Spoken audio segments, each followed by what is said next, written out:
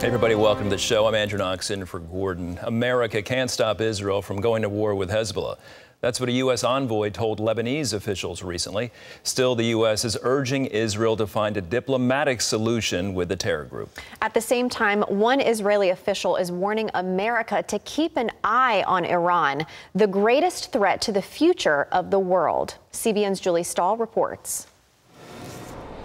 The U.S. is warning Hezbollah that it can't stop Israel from going to war to stop the terror group's daily attacks on the north. Hezbollah's provocations threaten to drag the Israeli and Lebanese people into a war that they do not want. Still, Defense Secretary Lloyd Austin is urging Israel's visiting defense minister to seek a diplomatic solution. Another war between Israel and Hezbollah could easily become a regional war, with terrible consequences for the Middle East. Yoav Gallant says Israel is determined to establish security in the north and bring back some 80,000 citizens evacuated from their homes. He urged the U.S. to focus on heading off another threat, Iran getting nuclear weapons. The greatest threat to the future of the world and the future of our region is Iran, and time is running out. Inside the country, Israel's Supreme Court ruled Tuesday that ultra-Orthodox young men must now serve in the military. The community, which now has 65,000 young men, has been exempt from military draft since 1948, when Israel's first prime minister allowed 400 students to study full-time as a spiritual blessing to the state.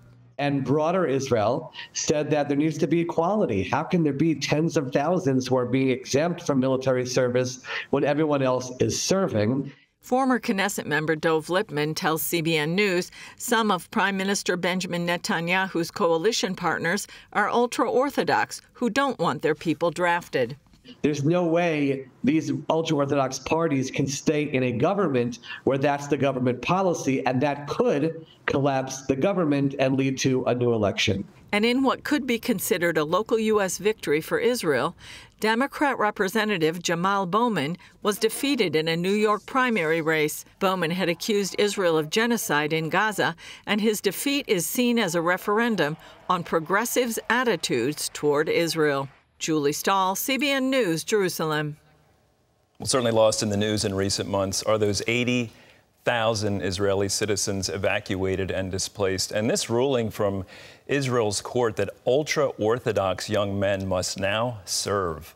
I mean, it's been since 1948 this law was in effect, so things are really heating up. Many in Lebanon concerned about war, so let's please keep the entire region in prayer.